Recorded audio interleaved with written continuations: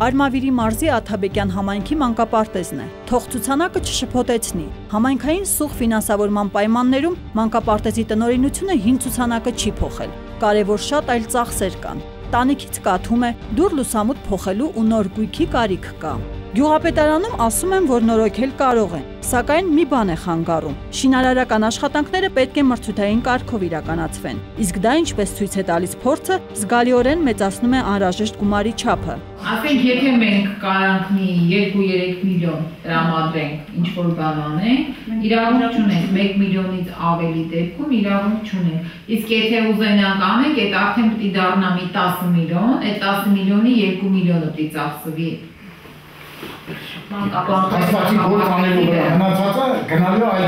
Նույն ֆինանսավորման պակասի պատճառով մանկապարտեզն այսօր չի գործում։ Դեկտեմբերի կեսերից այս մանկապարտեզում լռություն է։ Երեխաները տանն են, դասյարակները հարկադիր արձակուրդի են ուղարկվել։ Գյուղապետարանը գումար չունի, որպեսզի վճարի ջեռուցման համար։ Այսպիսի վիճակ է Հայաստանի գյուղերի մեծ մասում։ Մեկից էլ չեն աշխատում։ Մինչև ապրիլի 1-ը։ Ջեռուցում չունենք, իսկ լուսամուտով ջեռուցել անհնար։ Գումարի հետ կապված հիմնական խնդիրներն են, որոնք գիտես, որ ասենք ստիպելով չի, այսօր ասենք այդ վիճակը չի։ Ջեռուցումը թանկ անցնում, մենք հակին մեծ գումար ունեցանք, այդքան չենք կարող ամեն ամիս։ Իսկ մոտավորապես ինչքան կկազմի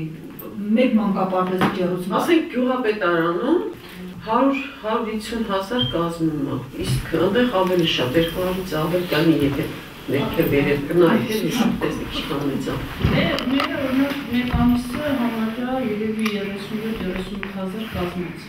Ուղղակի հավաքում են մի սենյակում, այնքան որ յոլա են գտել։ Դա որ շատ սուր տնի մի վարանը չի տակածնի այդքան։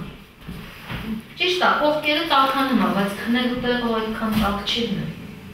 Սենց տենից հիվանդանում է։ Հազիվ են հասցնում լուծել երեխաների սննդի հարցը, այն էլ խանութպանների հետ մշտապես պայքարի գնով։ Խանութներից, որ մեզ մտել չեն տալի փոխանցումով, այդ մեծ խնդիրը ոչ բոլոր խանութներն են պայմանագիր ուզում կնքել։ Պայմանագիր կնքեն կարողանան սնունդ բերել։ Բայց իրանց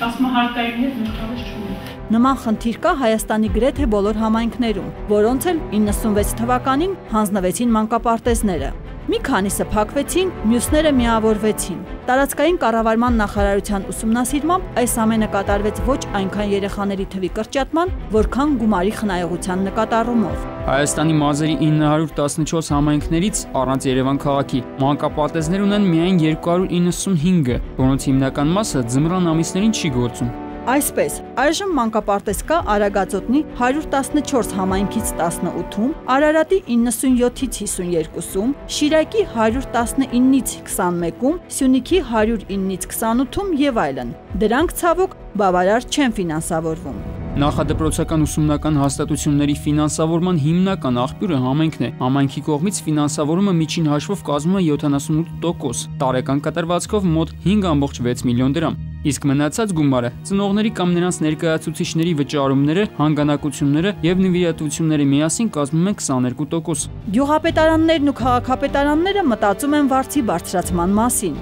Մանկապարտեզներում էլ նշում են, որ դա կհանգեցնի երեխաների թվի նվազման, կոտնահարվի երեխաների նախադպրոցական նորմալ կրթություն ստանալու, հասակակիցների հետ շփվելու իրավունքը։ Ինչքան հոգարց է։ 3000 դրամ։ Մեկ երեխայի հաշվարկով ամսական ծախսը ինչքան է։ Գորգոցնդի մասում 7500-ից մինչև 8000։ Բայց այս տարվանից արդեն նախատեսվում է 4։ Գոնե 4-ը, որտեղ չտեղափչի։ Ծնողները չեն բերի։ Աշխատանք չունեն, իրանք տանը նստած են։ Գյուղում չեն բերել, գումարի հարցելած, մեր իրանք տունն է, իրանք երեխեքին կպահել։ Շատ սխալ է։ Այն ինչ որ իր բնականon հունով պիտի գնա ընդհատվում է։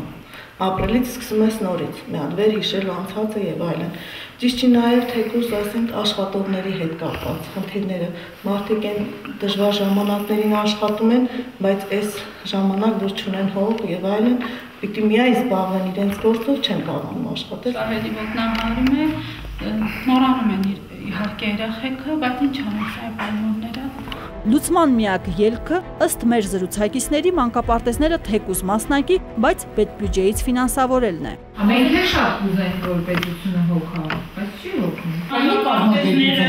Համայնք, որ համաձայն չլինի, որ պետական կառույց որպես գործի պետական հովանու ներքո։ Նույնպիսի կարծիքի են նաև տարածքային կառավարման նախարարությունում։ Ուսումնասիրման արդյունքում մարզպետարաններին առաջարկվել է այս տարի ստեղծել աշխատանքային խմբեր, որոնք զբաղվելու են ոչ միայն մանկապարտեզների շենքային, գույքային, սննդի պայմանների բարելավմամբ, այլև քննարկման առարկա են դարձնելու այդ հաստատություններին պետբյուջեից նպատակային ֆինանսավորում տալու հարցը։